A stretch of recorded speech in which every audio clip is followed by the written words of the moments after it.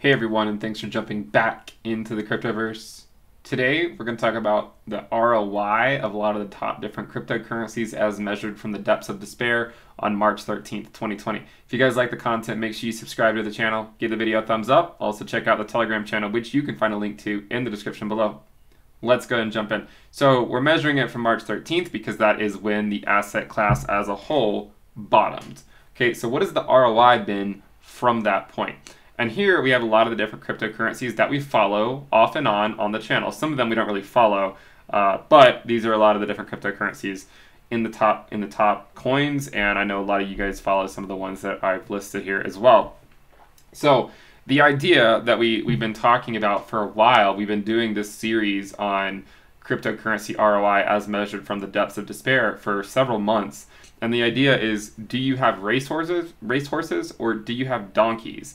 And the idea is that in general, the donkeys are more likely to continue being donkeys than the racehorses are to become donkeys. So there can be a few exceptions. Obviously, this one is a day old. This chart is a day old because we don't have the daily close on XRP coming back up a significant amount before coming back down. But as measured from a day ago or so, you can see that there's only been a few that are still outperforming Bitcoin. So Bitcoin is the yellow line, which is essentially cutting through a lot of these other coins that have not been performing as well.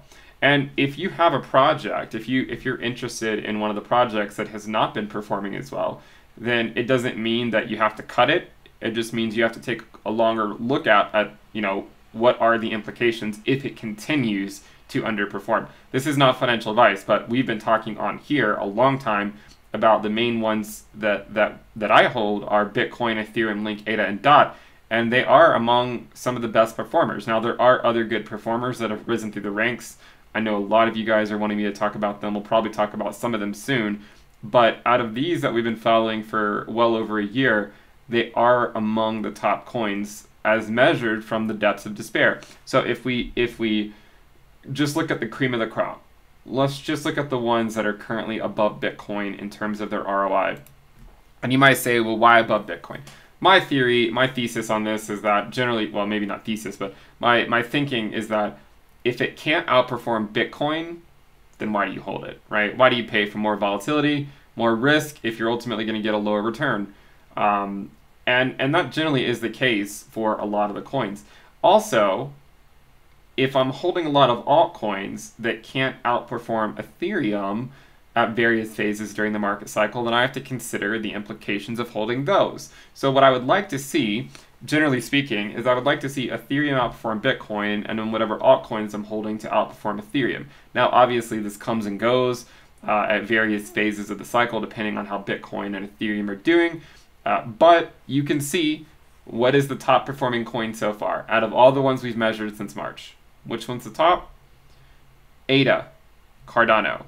And it has been the top for a while. We've been looking at it for weeks and weeks, and it remains to be the top.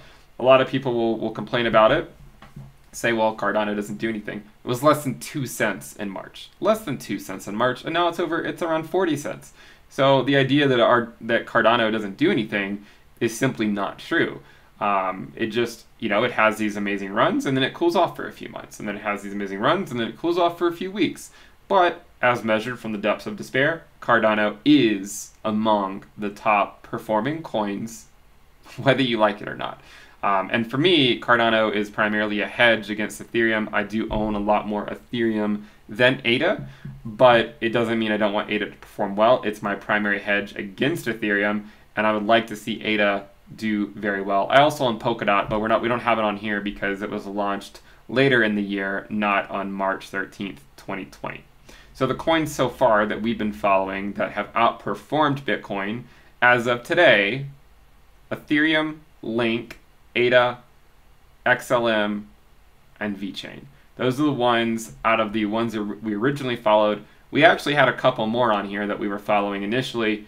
EOS and Tron, I just completely cut them off the chart because it was the chart was getting too cluttered, and sometimes you just gotta cut some of them off. But out of all these that we've been following, the ones that are performing the best: Bitcoin, Ethereum, Link, ADA, XLM, and VeChain. Out of these 6 coins, the only one I have not done a dedicated video on is XLM. So maybe it deserves a dedicated video. And I know there's a few other coins that are climbing the ranks that people want videos on. Maybe we'll get to them, maybe we won't. But hopefully by taking a step back and looking at the ROI of a lot of these different coins, you can appreciate how far they've come. Link is a champ. You know, it's consolidating above its prior all-time high, and I'm, you know, as long as Bitcoin doesn't kick the bucket in the short term, I'm optimistic on Link. So hopefully Bitcoin does not have an immediate dump down to the 20-week moving average. If it doesn't, then hopefully the rest of the altcoins that we follow will continue to shine. If you guys like the content, make sure you subscribe, give the video a thumbs up. We have the premium list at intothecryptoverse.com. Leave a comment down below letting me know what you guys think about this analysis and what else you would like to see. Thank you guys for tuning in. I'll see you next time. Bye.